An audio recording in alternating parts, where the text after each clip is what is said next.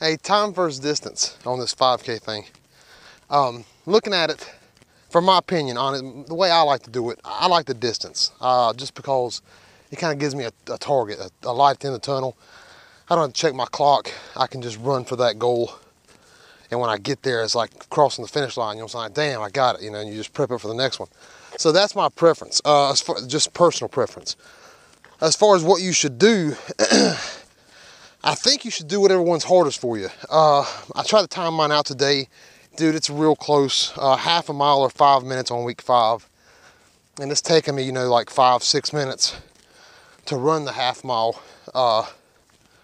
So for me, it's not a big difference. I'd probably benefit from going time. The reason I say that is the more you're running, the better advantage you're gonna have on this going forward, because the damn jumps get kind of rough, especially around week 4, week 5, and you're gonna need to be ready for it. So I think you're gonna get a better workout just going with whichever one is longer to you. And I would imagine for most people, that's gonna be the time.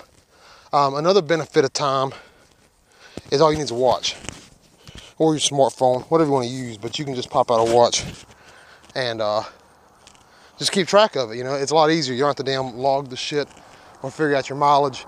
If you're running on a treadmill or a track, it'll be a little bit easier, but if you're out here road running, it's gonna, you know, you gotta go Run Logger, runkeeper.com, runloggersomething.com.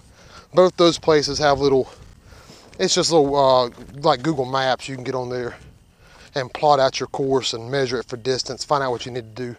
But that's kind of a pain in the ass compared to just wearing a wristwatch. You can just check every so often.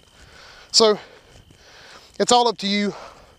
Ultimately, both of them will work out. Go with whatever you feel. For me, it's not a big difference. I go with distance because I just like it better, but I think the time would benefit me. And I'm going slow. The faster you're running, the more that time's going to benefit you. Because if you're out here doing a half a mile in 4 minutes, you know, well, hell, you could run at 5 and get another minute on your workout each run. Be running for an extra minute. That's 2 more minutes each day. That's going to benefit you. So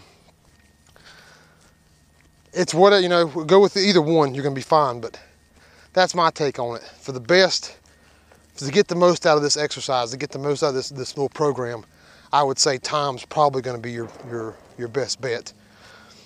But if you're breaking even, if it's about the same, or you just, if one's easier for you, if you like that, if you're going to a track and it's just easier just to run the track, or a treadmill, or or maybe you don't have that shit and you just want to use a wristwatch, whatever's better for you. Either way, you're not going to be hurting either way.